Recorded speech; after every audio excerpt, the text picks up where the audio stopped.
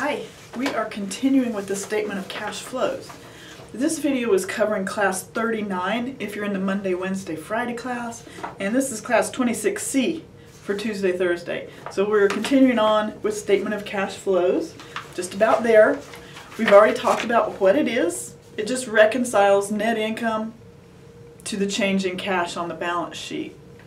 It's divided in three sections: operating, investing, financing. We already talked about operating. We're going to talk about the last two sections right now.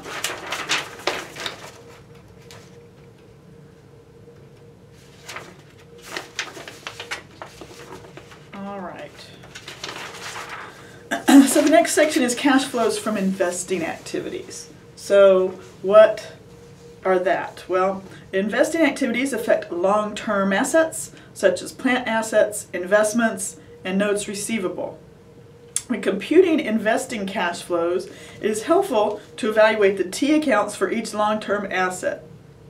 A T account will show if there was an acquisition or disposal that happened that year. So you have to understand what came and went. So if you bought or sold a plant asset, that will show in the accounts, and sometimes it can be difficult just looking at the balance sheet, but you can see the change, but it's hard to know which one you actually bought or sold. Alright, so cash flows from investing. Use the information available to determine the cash received from an asset disposal. So cash received is the cost minus accumulation plus gain minus loss. So we need to determine the amount of cash received for the disposal of plant assets. Using the information provided, we can recreate the journey for the disposal and solve for the missing cash amount. We compute the cash receipt from the disposal as follows. Cash received equals cost minus accumulated depreciation plus gain minus loss. And using the figures from this example, the cash received was $50,000. Right? 55,000 was the cost minus accumulated depreciation, which was 15,000, plus the gain, which was 10. So therefore the cash, was 55,000.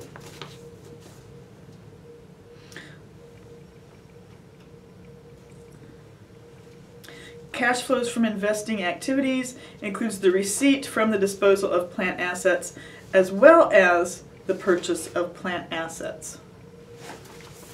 Alright, so in this partial statement, we're showing only the investing activities section of the statement of cash flows. Remember, the investing activities section is reported after operating activities. So remember, last video we had operating activity, we had net income, cash from operating activities, and then we're down to the flows from investing. So you got your cash payment for acquisition, which is a cash flow out, and cash receipt from disposal, 50,000, net cash from investing. So typically you're looking at the acquisition and disposal of plant assets, and whatever that is, you paid. If you bought some, cash went out. If you sold some, cash came in, and the difference is your net cash. And that's it. That's pretty easy.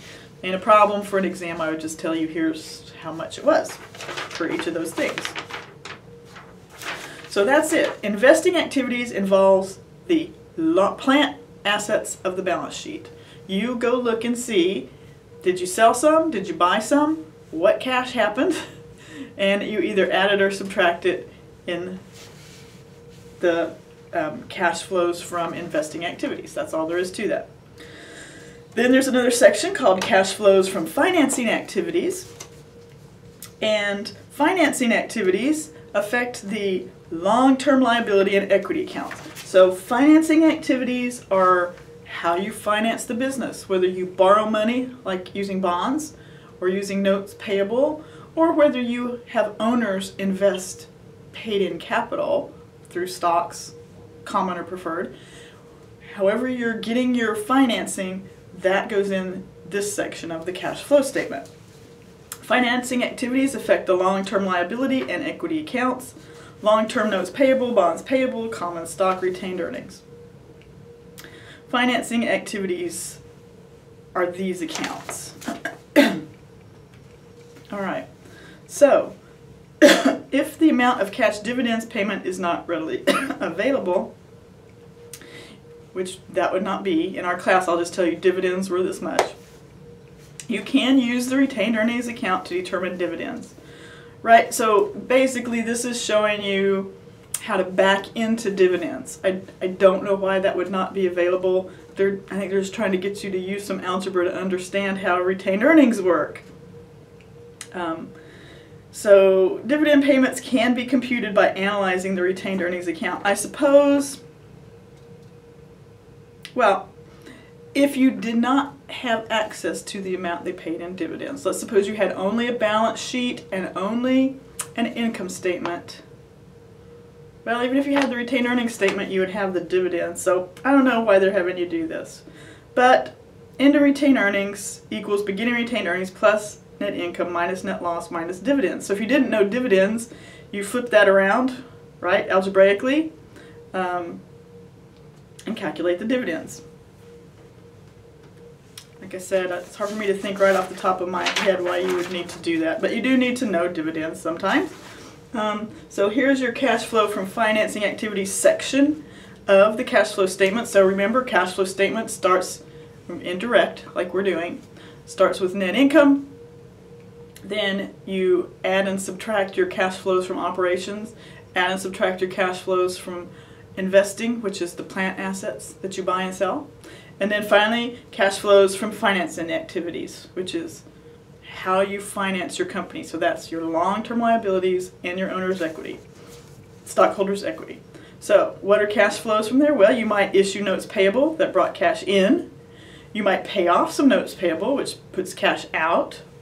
You might issue stock, which brings cash in. You might purchase back some of your stock and turn it into treasury stock, which means you paid cash out. And of course, when you pay cash dividends, you're paying it out. So then you can calculate your net cash provided by those financing activities. Then once you've figured out all your financing, your operating, investing, and financing activities, now you're ready to look at the change, right? Because that's what we're doing. We're trying to take last year's cash, see how it relates to this year's cash, as affected by net income. So that's why we start with net income at the top. So you take cash provided by operating, cash used for investing, because it looks like we paid out more, so it's not provided, it's used. And then cash provided by financing, and the net of those, 70,000 minus 260 plus 170 equals negative 20,000. You take negative 20,000, add it to the beginning cash balance, and that gives you your ending cash balance. So those numbers that you've reconciled the cash flow. You've looked at how the income statement affected the cash flows and what parts were from operating, investing, and financing. And you've got a net increase or decrease in cash that you already knew from the balance sheet. But what you're doing here is trying to figure out, well, yeah, but of those cash flows, that change, where did it come from? Is it from running the business, operating, or did they get a bunch of cash in by borrowing it? Right, so this is a nice clear picture of what's going on with cash.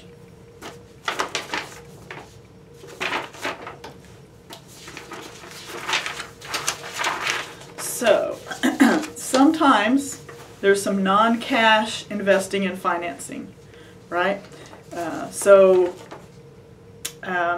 That example, like last chapter, when we traded stock for a building, that kind of thing. Some non-cash investing and financing. So the last step is to do this separate section, right? Non-cash investing and financing. The last step is to prepare the non-cash investing and financing section. This section appears as a separate schedule or in the notes. So it's not a formal part of those three sections. It's not operating. It's not in the cash flows from operating. It's not in the cash flows from investing. It's not in the cash flows from financing because it's not cash. If you traded stock for a building, there was no cash. And in this case, there was an acquisition of a building by issuing common stock. There was acquisition of land by issuing a note payable. And there was a retirement of notes payable by issuing common stock. So that meant your total non-cash activities were $470,000. So that's kind of interesting. All right, now the next thing You know, every chapter we've been talking about some ratios, and now we're going to look at something called free cash flows. This is all FCF, free cash flow. You finance majors will really like this. This is important to investors. They want to make sure you have enough cash to pay off your loans and give some dividends, stuff like long invest in assets. So when people are thinking about investing in a company, they look at free cash flow to help decide, oh, is that a company that's going to be growing and investing and paying off its loans, or do they have cash flow problems? So, free cash flow is the amount of cash available from operating activities after paying for planned investments. Throughout this chapter, we focused on cash flows from operating, investing, and financing activities. Some investors want to know how much cash a company can free up for new opportunities. Free cash flow is the amount of cash available from operating activities after paying for planned investments in long-term assets and after paying dividends to shareholders. Free cash flow equals net cash provided by operating activities minus cash payments planned for investments in long-term assets minus cash dividends. How do we use free cash flow to evaluate business performance? Well, many companies use free cash flow to estimate the amount of cash that would be available for unexpected opportunities. Shopmart's free cash flow equals $25,000, which you get by taking 200,000 minus 160,000 minus 15,000, right? Because we know they have 200,000 cash, they're planning to spend 160,000, and they know they're going to pay 15,000 in dividends. So that's free cash flow. So you could say, oh, they've got some extra money. They've got 25,000 free cash flow that they could spend on something. Right? So investors like that. They like to see some free cash flow because, you know, if an opportunity comes along, they don't want that company to miss it. All right, so that's it on cash flow statements. We'll do some in class. I think it'll become clear once you start working on it, so work those homeworks, do the in-class problems. It's a very useful financial statement, especially for investors, especially for you finance majors. You'll really like the cash flow statement. Okay, thanks. We'll see you on the next chapter.